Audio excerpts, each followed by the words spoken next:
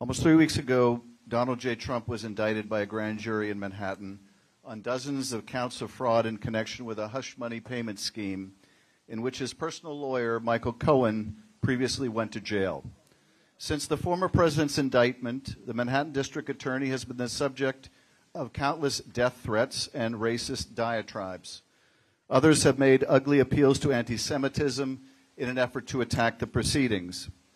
And this committee has used every means at its disposal to disrupt, interrupt, and interfere with the prosecution, demanding documents it has no right to obtain and no jurisdiction to demand, subpoenaing a former district attorney, deputy district attorney, and threatening to subpoena the DA himself, and now holding this hearing in Manhattan in a vain attempt to intimidate or embarrass the prosecutorial authority.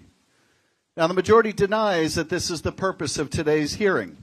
They would have you believe it is a mere coincidence that all of a sudden and out of the blue, the chairman decided that the state of New York is a wonderful place to do a hearing. Not the chairman's home state of Ohio with its high rates of murder, but New York State. And of all the cities in New York, they would pick New York City. And of all the boroughs in New York, they pick Manhattan. Apparently, Manhattan is just lovely this time of year. What a remarkable coincidence, we are meant to believe. Of all the gin joints and all the towns in all the world, we just happened to walk into this one. How absurd. Of course, it is not a coincidence that we are here in Manhattan. Instead, it is the GOP leadership in Congress doing what it has done best over the last 6 years, and that is to act as the criminal defense counsel for Donald J. Trump. Well, let me tell you this. Donald Trump doesn't need the lawyers on this committee to be his criminal defense lawyer. He has plenty of those already. Nor is that the role of Congress. Quite the opposite. Our role should be to defend the rule of law, not tear it down. We should be defending the principle that no one is above the law, not attempting to establish a new principle that if you are politically powerful enough, you get a pass. We should be defending the independence of the grand jury and the safety of a public servant enforcing the law, not adding to the dangers to both. The Manhattan District Attorney has the burden of proving Donald Trump guilty beyond a reasonable doubt.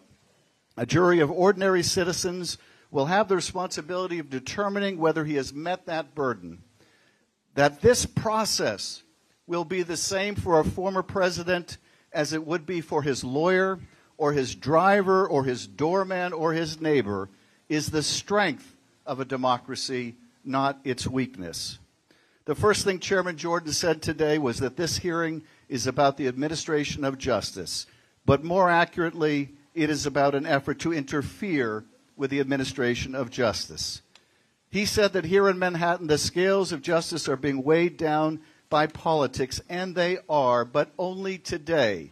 And by this committee's actions in trying to intimidate the Manhattan DA for having the audacity to believe that in America, being rich, being powerful, even being president of the United States, does not entitle you to violate the law with impunity.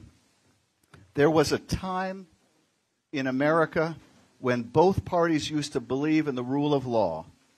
But sadly, those days are over. One of America's two great political parties believes that political might makes right. And more than right, it means that you are beyond the reach of the law and beyond accountability.